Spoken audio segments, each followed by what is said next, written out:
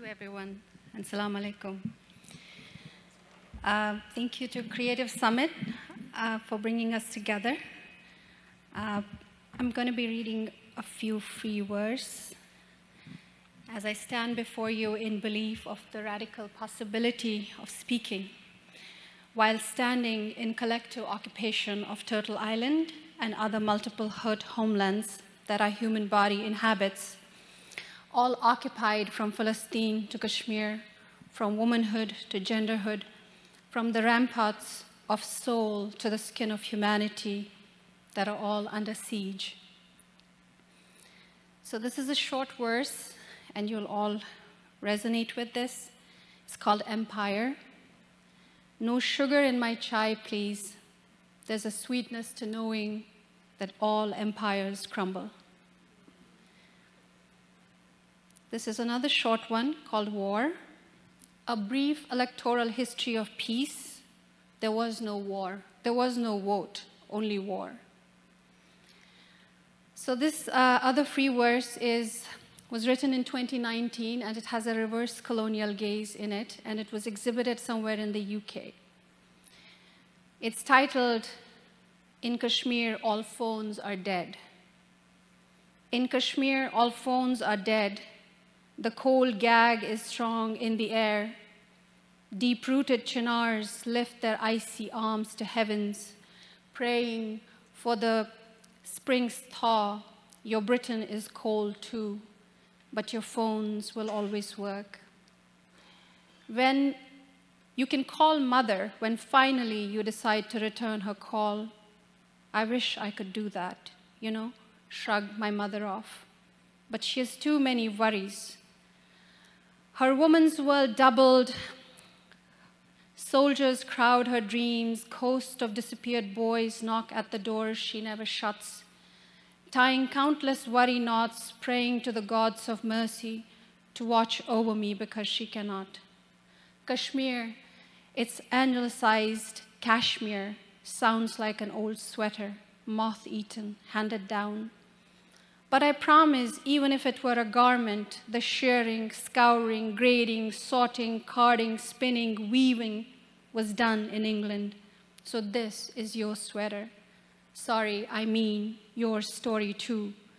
But Kashmir is not a ball of wool. Kashmir is its hearty people made of the softest, most fragrant earth, where the crown's yellowing phantom still exists in old and new files.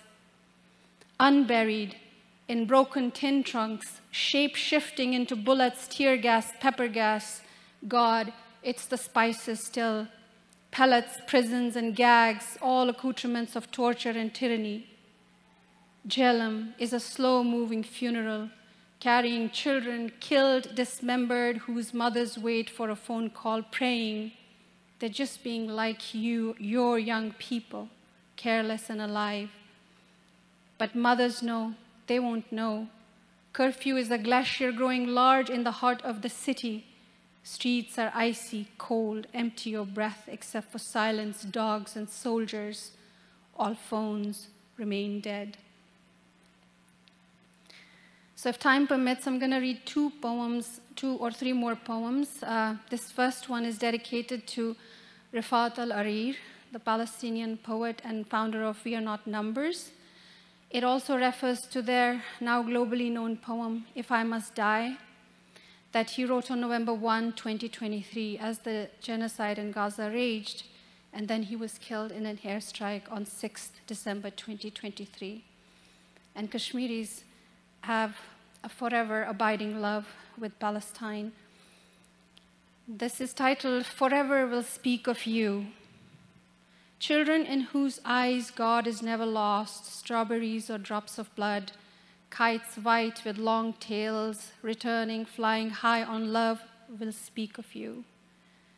Songs that put the war to sleep, crushing grief that smiles, rains that cool the fiery bombs will speak of you. Expo markers you beheld as your only toughest possession. In battling occupiers, your words written and your words read, Ikra, Ikra, Ikra will speak of you. Rubies are the tears you shed for the lives that did not need to end. Silences that we have allowed to drown in our eyes will speak of you. You wrote, if I must die, no killed to be exact, only to live forever. And forever you reminded with a gap-toothed smile and shining eyes. Yes, forever will speak of you. This one is titled Poetry After Palestine. First, to read brave poems written by poets, awaiting their execution, giving life to an arsenal of words, their only weapon in an unfair battle. We, my friends, will have to crawl under the bombed rubble where poetry lies buried in Gaza, here, where the poet awaits patiently, and after we gather courage like strawberries in a garden raised, feed the buffalo, can we dare to read brave poems and maybe dare to think of writing again. This last one is dedicated to you as a community of love, and thanks to Creative Summit for bringing us together in this moment of terrible isolation. It's titled Instructions on Endurance in Love. Cradle that exit wound, it shouldn't heal. Peace they proclaim on lands stolen and empty graves do not accept. That is exactly how you must love. Ignore limit, exceed limit. This last one is I can't read because we don't have time. It was in the memory of a young lawyer who was killed in Kashmir, and then his murderer, who was in the Indian military, ran to California, and there he shot his family. I'll just read the last one, the last verse, and it's also something instructive and something to remind us. We must kiss by the Jhelum, our lifeblood. There is no other way. Heart is the only way to heaven. Thank you very much.